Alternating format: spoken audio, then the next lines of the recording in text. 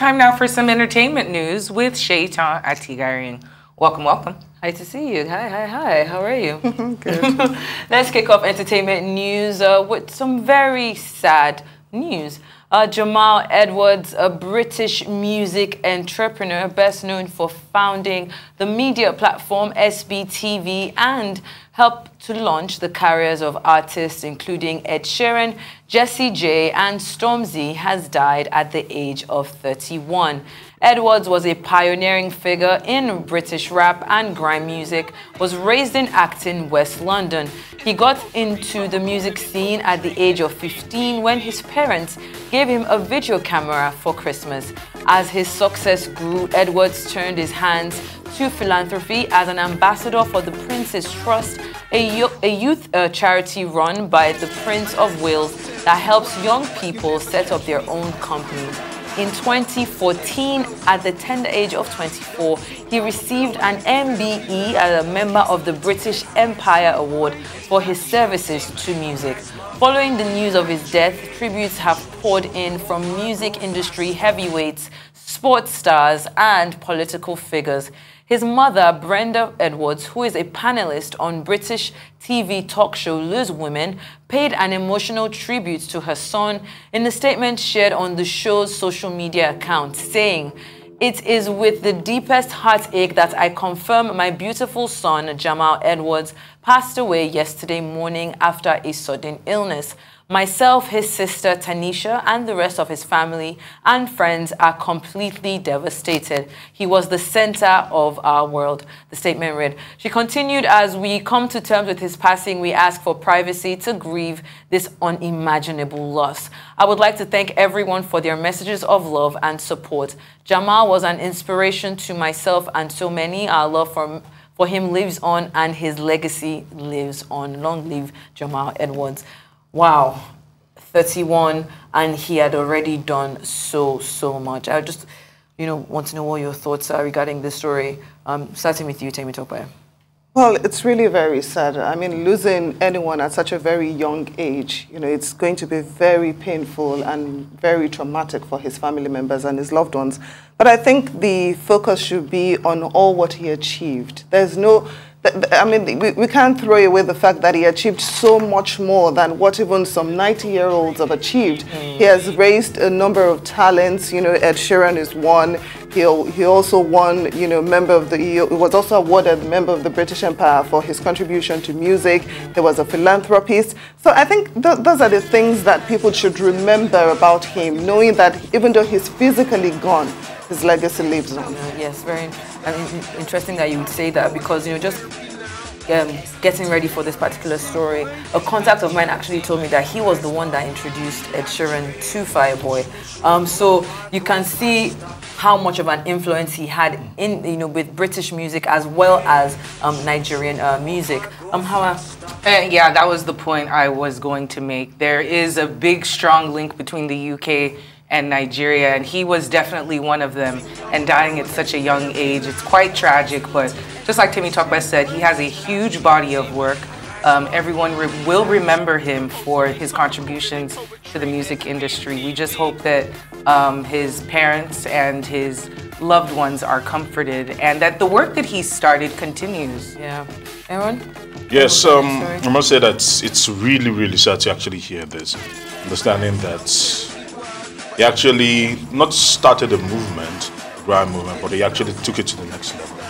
And a lot of people have literally benefited from this over the years, even way past Stormzy and Ed Sheeran, of course. But I must say that it's a huge loss. It's a huge loss.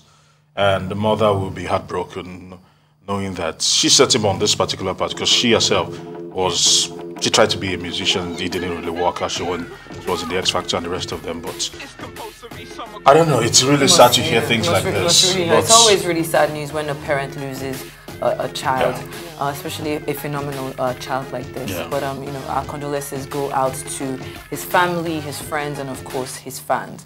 Let's move on now to our next story. It looks like Netflix is continuing to stand behind Dave Chappelle. The streaming giant has just announced a more extensive partnership with the comedian. This comes more than 4 months since Netflix combated internal and external backlash for streaming Dave's The Closer. Now, Chappelle will host and produce 4 new comedy specials as part of his Chappelle's Home team series with Netflix. And this time, he got to handpick a few familiar faces to entertain the masses. Now, it must feel great to be to be Dave Chappelle right now, because, you know, a lot of people didn't know where this was going to go. Where was he going to continue with Netflix? Was that going to be the end of his career? You know, in the statement that he put out, he said, "Oh, thank God I've not been cancelled yet." You know, I really thought this was the end. And as you may remember, Dave and Netflix found themselves at the center of this media firestorm in the last quarter of 2021, where there were calls for the Dave special at the time, called The Closer, to be removed from the platform due to transphobic comments. At one point, the queer Netflix employees staged a walkout, but still the company's CEO Ted Sarandos stood beside Dave and his company and his comedy in the 2 company memos. So, I mean, do you think this is good news? Do you think that maybe Netflix should have you know, taking him out completely, because he's about to cash out from this, and I'm sure he's coming for the LGBTQ community now that he's been given the platform to do it 4 more times.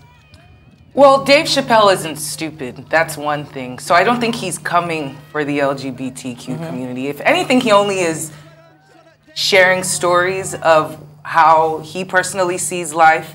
And I think he'll be fine. There's no canceling Dave Chappelle. Yeah. I think we're all very happy that he has another opportunity to share his unique brand of truth with the rest of the world. And I have an issue with the media continuing to say that he made transphobic comments, because they were not. He made comments that people did not like, but transphobic is a little bit... It's a little much, yeah, you know, but I'm so happy for Dave Chappelle, and hopefully his success can trickle down to us. How is it going to get to you? I don't know. No, but the good thing about Dave Chappelle is that he's a fighter. All throughout everything, he's been a fighter. Monique has gone after him in trying to stop him from probably getting... Who? Monique. Who? Oh my God, no, you didn't just throw shit. Okay, all right, okay. A one-time comedian. Wait after him. Of course, he was able to weather that particular storm, and we thought that Netflix would actually go in a different direction. That did not happen.